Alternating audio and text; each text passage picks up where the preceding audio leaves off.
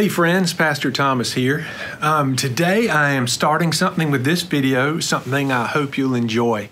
I'm going to be starting a series of online Bible studies. Now, it's not going to be the Zoom studies maybe you've participated in, but rather these are going to be me recording some of these videos and then sharing them through Facebook and YouTube, and hopefully giving an opportunity for you to watch those at your leisure whenever you have time. And so while it is me talking and we can't be interactive as we would through Zoom, one of the things I am encouraging everyone to do is to email me any questions or comments you have, and I can share those as we go. I want to be able to make this as interactive as possible as we go forward. So sort of an approach to what we're going to do with these is we're going to be, over the next few days, maybe even weeks, sort of working our way through the Gospel of Matthew. Matthew is the main gospel in this year's lectionary cycle that we're using in worship. If you don't know what the lectionary is, it is a 3-year cycle of readings that's used across many denominations where we cover a large portion of the Bible over a 3-year period. There's always, for most Sundays in the lectionary year, there is a gospel reading, an Old Testament reading, a New Testament reading that's not one of the Gospels, and a psalm. And so Matthew is the main gospel reading for the year that we are currently in. And so that's what we're going to be doing in this study. Today, before we jump into the text itself, I'm going to be giving some introductory stuff about Matthew, and we'll go through that. And then in our next series, we'll actually begin with chapter 1, verse 1. We'll sort of work our way through the book together. I'm really excited about this, and I hope that you will be too, and I hope this is a way that we can be church together in continuing unusual times. But before we begin, let's pray together. Almighty God, as we come before to your word, Lord, we ask that you open our hearts and minds, that by the power of your Holy Spirit, we might hear with joy what you say to us today. Amen. So friends, today, I want to offer some words of introduction about the Gospel of Matthew, to say, where did this gospel come from and how did we get it and what does it all mean? I always like to share sources with you when I do something like this, and the most important source is going to be the Bible itself. And what can we learn about the Gospel of Matthew from the Gospel of Matthew? So a good Bible is going to be the most important thing you need for this process. But there are some other things I'm using. For example, the New Interpreter's Dictionary of the Bible is a great resource, and one I use a great deal. It's sort of the Encyclopedia Britannica of the Bible. Not really a commentary series, but a good way to just learn a little bit more about some specific concrete areas of the Bible. So you could look up Matthew and see what it has to say about Matthew, but at the same time, if it has some word that you don't know what it means, like say, you want to learn about oil lamps in the New Testament, you can read about oil lamps in the New Testament. A couple of commentary series I also lean pretty heavily on and really get a lot out of. One is the Ancient Christian Commentary on Scripture. And so this is one that I use a great deal. That is sort of a collection of sayings from ancient fathers and mothers of the church. And then sort of a standard work for mainline Christian theology and reading of Scripture is one I also rely on quite heavily, and that's the New Interpreter's Bible. It is a multi-volume lectionary series and one I really enjoy. This one is in our church library, as is the New Interpreter's Dictionary of the Bible. So once we're able to do things in person again, maybe you'll want to come up to the library and take advantage of those. So let's talk about Matthew. Just as some words of introduction, where does the Gospel of Matthew come from? And in a sense, what is a gospel? The first 4 books of the Old Testament, Matthew, Mark, Luke, and John, are we call the Gospels. They are the books of the Bible that tell the story of Jesus' life. And they each have their own distinctive things about them. But if we're talking about Matthew, which we will, but let's talk first about, as a whole, where did the Gospels come from? How did we get these 4 books of the Bible that tell the story of Jesus' life and ministry on earth? Some commentators have broken the Gospels down into sort of three areas that they pull from: historical events, verbal tradition, and then that which is redacted or edited. Start with the first one, historical events. There's some things about the life of Jesus that, whether you believe that Jesus is the Messiah and the Son of God and God in the flesh, whether you believe those or not, whether you're a Christian or not, there's some things that, historically speaking, we can say with a degree of certainty. For example, a man named Jesus from Nazareth existed. Now that we can preclude the miracles, we can say that he was nothing more than a great teacher. But historically speaking, most historical scholars, whether they're Christian or not, would say that Jesus of Nazareth was a real person. So we have a historicity of Jesus. But there are also some things that most scholars would say that would serve as maybe historical building blocks for the story of Jesus. For example, he was born. Everybody that ever lived was born. Now, there are some things about Jesus as Messiah, as Son of God, that have been added to the story of his birth, but he was born. We can also be sure that he died.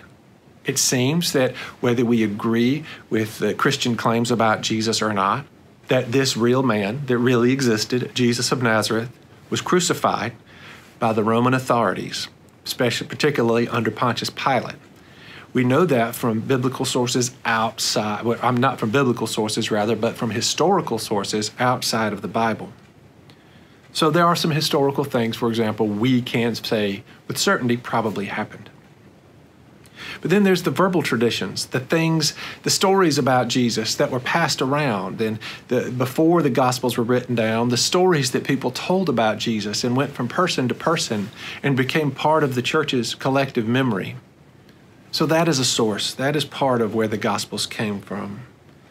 And then the third source, or not source is not the right word here necessarily, but the third place, I should say, of how the Gospels were produced by the work of the redactor, the person who collected the stories, compiled them, and sat down with these historical things about Jesus or these verbal sayings of Jesus and said, how do I put these together into a narrative that makes sense? So three sort of places. I'm not going to use the word sources because we're going to talk about sources in a minute as something different. But sort of three rises of the Gospels: the historical events, the verbal traditions about Jesus, and then the work of the redactor or editor. And each of the four Gospels is distinctive. And even though they're distinctive, even though they tell the story of the same Savior, think of their distinctiveness in this way. If you or I see something happen, say we see a car wreck, and the police ask us to describe what we saw, three of us there together, he pulls me to the side, and I say, well, I saw this, this, this, and this, and I noticed that this man had on a hat and this man had on a red shirt. And then the police officer pulls you to the side, and he or she asks you to describe the same event. You would be describing the same event, but maybe you would describe a different person. Or maybe you would remember a car differently. Maybe you would notice something about this car that I didn't notice, or this person that didn't notice. And then the police officer pulls the third person to the side, and that he or she asks that person to describe what he or she saw, and they describe something completely different than what any of us saw. They noticed details that we didn't notice, telling the same story, describing the same event, but using different distinctive things to tell that same story. When we think of Matthew, Mark, Luke, and John, we can think of them in that way. Four different people describing the same events, describing the life of Jesus, but in their own way with their own distinctive things about it. If we think about how the Gospel of Matthew is related to the other Gospels, we can look at it in this way. Traditionally, the church considered Matthew to be the oldest Gospel. But modern scholarship seems to show maybe something different is going on. It seems that Mark was the first Gospel written. Most scholars would agree that Mark was the first Gospel written, and that Matthew and Luke together are redactions or retellings of the Gospel of Mark. Matthew, Mark, and Luke all follow the same storyline, or the same, rather, timeline of Jesus' ministry. John presents a slightly different timeline. But Matthew, Mark, and Luke agree on the basic timeline of Jesus' ministry. That some scholars call that the Markan spine. So Matthew, Mark, and Luke seem to be related to one another. They are often called the synoptic gospels to describe how the three of them are related. So then one source for Matthew would be Mark. It's as if the author of Matthew sat down with the Gospel of Mark and said, how do I retell this story in a way that fleshes things out a little bit more? So Mark is one of the sources for Matthew. But there's also material in the Gospel of Luke that's also in the Gospel of Matthew, but not in the Gospel of Mark. So it would seem that there's a common source between Matthew and Luke, but not Mark. This common source between Matthew and Luke is sometimes called Q, an abbreviation for quell, a German word that means question. But it's unknown. And when we talk about the Q source, we're not talking about some book, some issue, some gospel writing that has been misplaced, but rather a set of shared traditions and stories that we hypothetically call Q, that both Matthew and Luke pulled from. And then there's material that's unique to Matthew's gospel that's neither in Mark nor Luke. So sort of three sources then for the Gospel of Matthew. Matthew's unique material, material from Mark, and material from the Q source. If we think about the authorship of Matthew, and while Matthew makes the Gospel of Matthew attributed to Matthew, there's no internal claim of who wrote this, that a man named Matthew wrote this. So, but for just the ease of this exercise, we will call the author of Matthew, Matthew. But Matthew seems to be a Jewish scribe writing for Jewish Christians, or at least people who were familiar with Judaism. Remember, Jesus and all of his disciples were Jewish people, and the first Christians were all Jewish people. And Christianity quickly spread to non-Jewish Christians and non-Jewish people.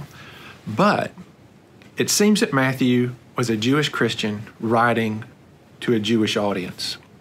He's careful, for example, to show that Jesus emerged from the traditions of the Old Testament, tying Jesus back to Old Testament Jewish tradition. It also seems that Matthew was written sometime after the destruction of the temple. There was a revolt against Rome, and as part of a Jewish revolt against Rome, I should say, and as part of the punishment, the Roman authorities destroyed the temple in Jerusalem. That happened around 70 AD. And so it would seem, the way Matthew writes about the temple, that this writing happened after the temple was destroyed, which would put it after 70 AD. Also seems some time has passed since the destruction of the temple. So some scholars have posited that Matthew may have been written around 85 AD. If we take it that Jesus was crucified around 30 AD, then you get some sense of the timeline. Jesus crucified around 30 AD, the destruction of the temple around 70 AD, and then the Gospel of Matthew being written around 85 AD. You get a sense of time, of how much time has passed from the time Jesus was on earth to the time that we are looking at, the time of that Matthew's Gospel would have been written. So you might ask yourself, though, why would no one write these things down before 85 AD? Look at the time that had passed. Why not write these things down sooner? Well, there's two reasons. And the biggest one is that when Jesus ascended and returned to heaven, the disciples expected him to return any minute. When Jesus said he would return, they took that not to mean years, but days, weeks at the most. So why would you write down the story of Jesus when he was going to be right back? And even when days stretched into weeks, stretched into months, stretched into years. They thought it couldn't be that much longer before Jesus returns. But when it was obvious to the church that they were in for a long wait, they said, we do need to write some of these things down before we lose them, while the memory is still fresh. And writing was a big deal. Paper, well, they didn't have paper, but parchment, what they wrote on, was expensive. It took an truly educated person to be able to write in a way that could be passed down from generation to generation. And so between the idea that Jesus' return was any minute and the major production and investment of not only time but money that it would take to write everything down, the writing of these things took time. And so Matthew comes to us not necessarily as an eyewitness to Jesus, but rather as someone who's collecting what the church knows to be true, the collective memory of the church from Jesus' time on earth, and writing those things down to pass on to us. We also see that given Matthew's apparent hostility to the Jewish leaders, now he, of course, himself was a Jewish person, as were the early Christians he was writing for, but he seems hostile to some of the Jewish leaders of the time. And because of that, it's likely that he was in northern Palestine, maybe even Syria, as if that situates him not only when he was, but where he was and where the church for whom Matthew was written was. If he was in Syria, he was likely in Antioch, which had a large Jewish community and also a large Christian community after the birth of the church. So it seems that Matthew then was in the north of Palestine, or maybe Syria or Antioch, and specifically Antioch, writing around 85 AD as a Jewish scribe, probably writing for other Jewish Christians.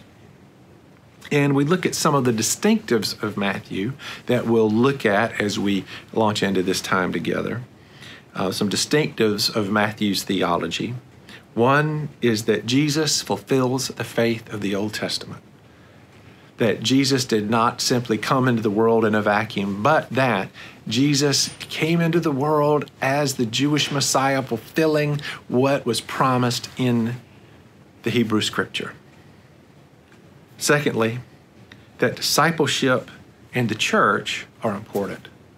So much of the Gospel of Matthew is directed at how we as Christians should be followers of Jesus. For example, the Sermon on the Mount, which we'll read about as we study Matthew, is about how do we live as disciples of Jesus. As disciples of Jesus, what do we do? And how we see elsewhere in the Gospel of Matthew, do we live together as disciples of Jesus and the church? So the second one is the importance of discipleship and the church. And then the third one is that the kingdom of God will reign in the present and in the future. That in Jesus, the kingdom of God broke through into the world, but the kingdom of God in its full fruition will be at some point in the future. And the kingdom of God and kingdom theology is important in Matthew, which is our third distinctive. Well, friends, that wraps up our time for our introduction to Matthew. I'm excited to be in this process with you. Please, if you have any questions or comments, please email them to me, and I will try to share them at our next Bible study. You can email me at tsmith@centralmethodist.net. Again, my email is tsmith@centralmethodist.net. Send me those emails, and I look forward to hearing from you, and I'll see you next time.